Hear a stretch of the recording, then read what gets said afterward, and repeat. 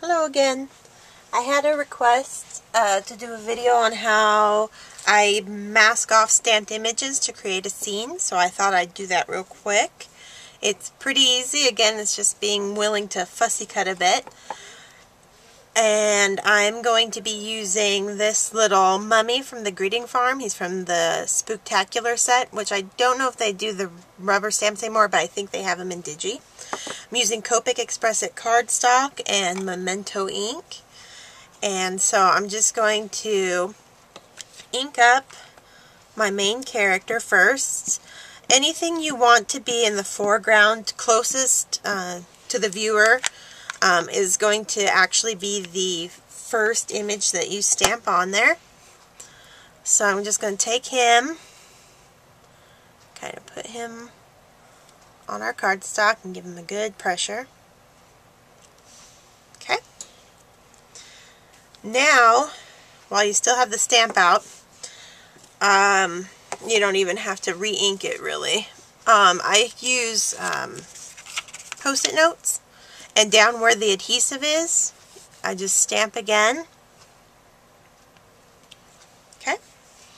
And then we're going to cut him out, and this is creating the mask that's going to protect the image when we go to kind of layer all of our other stamps that we're going to use to create the scene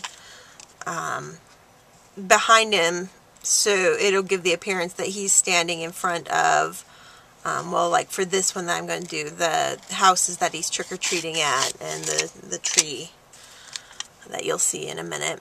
So just going to give him a little cut.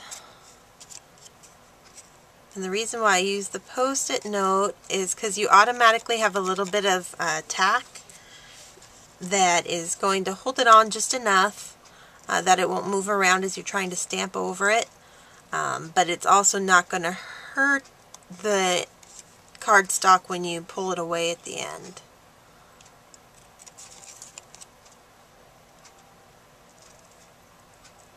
And the easier, the simpler the image, the quicker and easier this technique is going to go.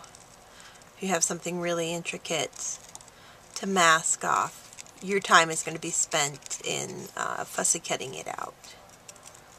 But that's why I went with this cute little mummy. He's pretty easy. He'll make for a fun little trick-or-treat card.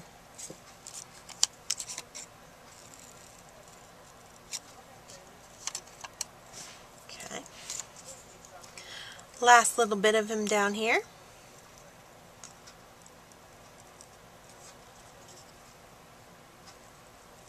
And I realize, when you're looking at the scene, it might seem kind of counterintuitive that you're not putting, the stuff that's farthest away down first. But that's where the actual masking part comes in. Okay.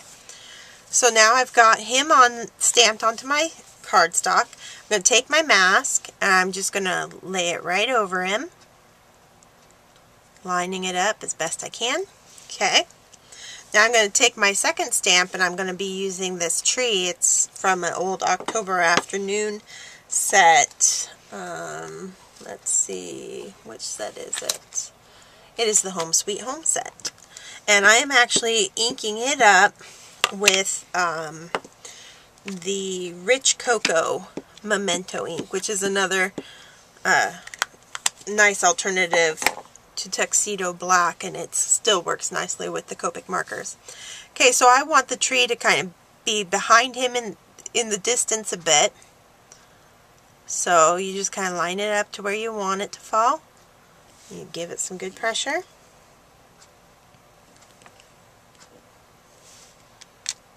Okay. Now I'm going to keep his mask on, and because I'm going to continue the scene, I'm going to put the mask that I already cut out because it was a little bit more intricate, but you just repeat what I did with the mummy. You stamp the tree on a Post-it note and cut it out, and then we're just going to lay it right over top that, lining those branches up as best we can. This one's going to be a little trickier, but it should hold it in place fine for what I'm doing. Okay, so now I'm going to go in. I'm going to give him the little street that the house is on the street that he's going to be trick-or-treating at. And I'm just going back to my tuxedo black and inking these up. These are from that same October Afternoon Home Sweet Home set. And now we just start stamping right over the masks that we put down. Got a couple houses here that we're going to put in.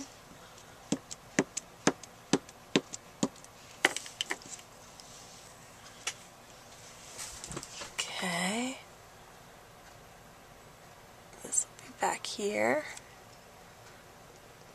Nice pressure. I got another one. I'm going to ink up.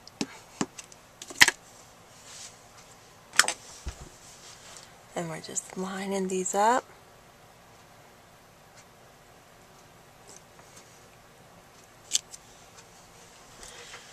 I think I'm going to add one more little house down there on the end.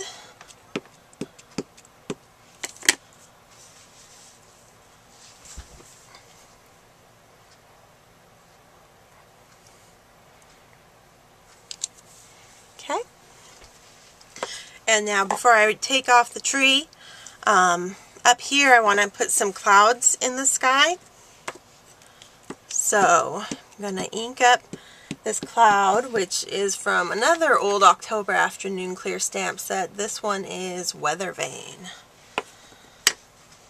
And I'm just going to have it go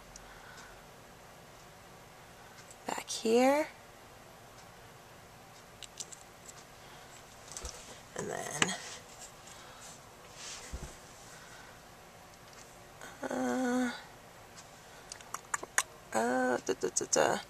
let's really quickly, we'll get one more time masking on here. Take that big house,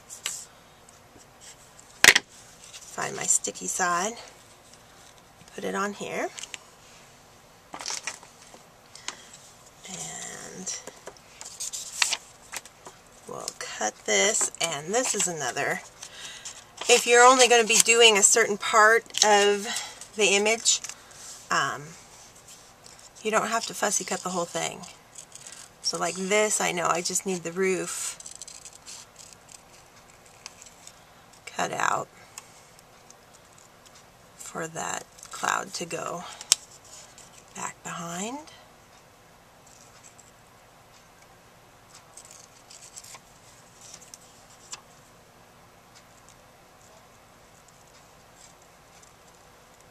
Okay.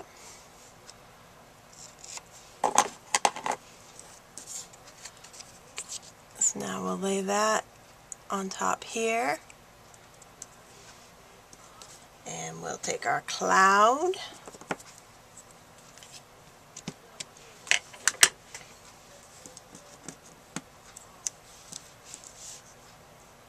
And put it going back here.